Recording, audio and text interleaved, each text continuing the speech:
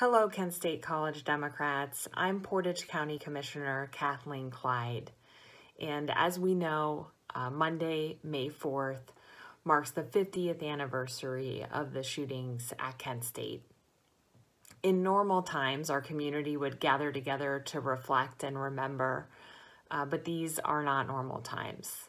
So I truly appreciate your desire to pay tribute with this video series you're putting together. I look forward to seeing the other videos I know you have coming from some very special guests. Some of those who were shot on May 4th, 1970 were taking part in an anti-war protest. Others were just walking to class. 4 students died that day: Jeffrey Miller, Allison Krause, William Schroeder, and Sandra Schuer, and 9 others were injured.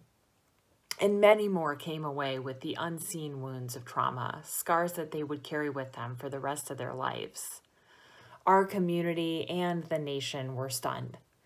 For many in our community, it was easier just to forget and try to move on. Yet there were others who were touched by the tragedy, who never stopped trying to heal the wounds and who worked tirelessly to bring us together.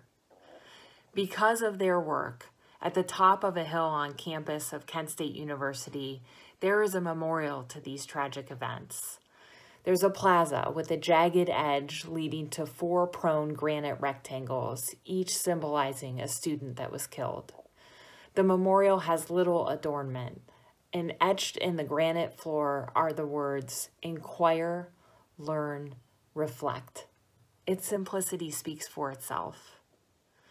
This current crisis we are in with the coronavirus pandemic will also pass.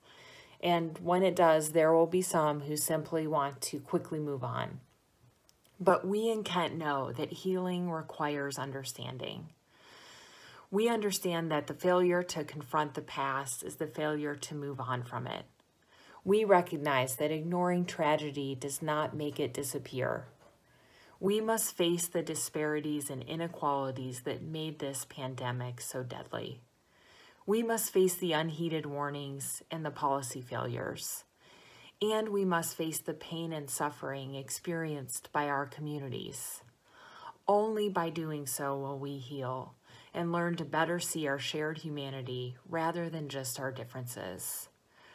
Remember, Kent State friends, inquire, learn, reflect, then act. Thank you.